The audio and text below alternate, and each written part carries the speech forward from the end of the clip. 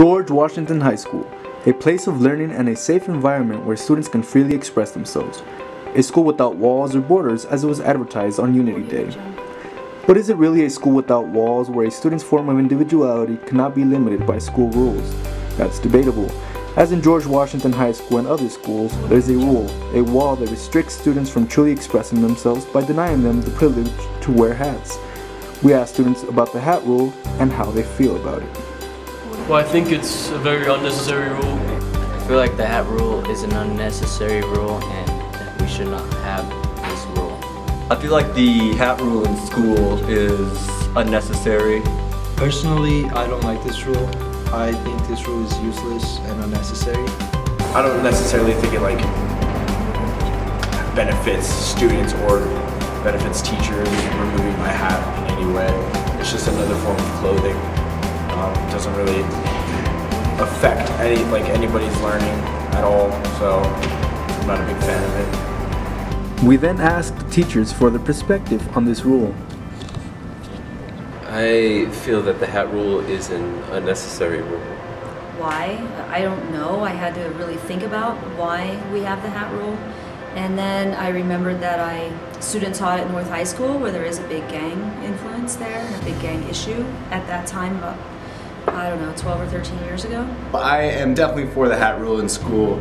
You know, some of the reasons for that being it can be a distraction. So I think that the reason for not wearing hats or not allowing students to wear hats was spawned by a gang affiliation. I think sometimes students don't even think about it. Like if there's a student sitting in front of me per se and they're wearing their hat a little bit higher, it could block somebody's view behind them of the board or something like that. It mostly serves and functions to promote conformity, more so than any other consequences that it might be said to be promoting.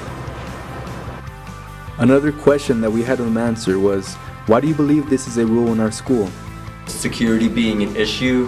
From what I heard at elementary school was a lot of gang related hats, just blue and red was the kind of main thing at that point in time. The hat rule in school is so security cameras can see your face, but if people like me wear it backwards, you can clearly see my whole face. But now we have people wearing hats with pineapples on them, or my hat that I was wearing earlier this week with the number 3 on it, just for Chance the Rapper. Well, from what I've heard that it's either because if you wear a hat you could be involved in gangs, depending on the color.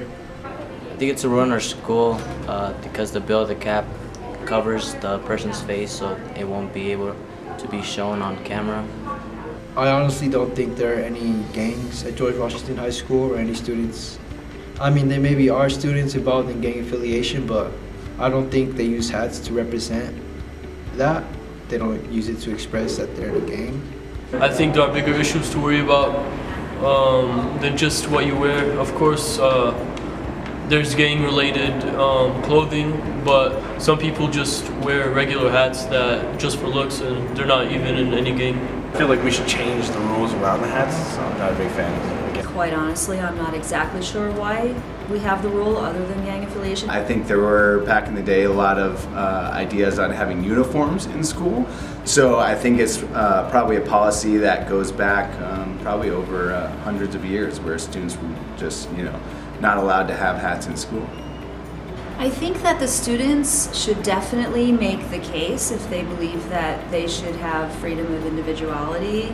I was told by a teacher once that it really became an issue in the 1990s when they felt like there were a lot of gang issues around Denver, and apparently here at George Washington as well. But from my time here at George Washington, which has been since 2012, I know that we do have some students who might be affiliated in some way with some gang activity, but don't feel that hats are generally used in that way at the school by students who do try to bring hats and wear hats. I don't believe that there's a whole lot of that happening as far as gang affiliation is concerned. I feel like the primary function of it is to promote conformity. And I think as an English teacher in particular, it's important to teach my students to be able to think for themselves, to be able to think beyond whatever the rules and structures and guidelines are that everyone's always asking them to work within. There are structures and guidelines that are in place for good reason. The cost of one's individuality is not something that I want to be a part of. If you had the power to change this rule, would you change it? Oh yeah. Yes, I would get rid of the hat rule. Well, if it was up to me, I would get rid of the rule. I would get rid of the hat rule at school because it's really unnecessary and it just bothers kids that want to wear a hat. If I had the power to change this hat rule, of course I would remove it. I just don't think it's necessary. I'm pretty sure a lot of students would agree with me in removing this hat rule. I think that we should get rid of the hat rule at George Washington High School. If you're a teacher with authority, principal, by any chance, remove this hat rule.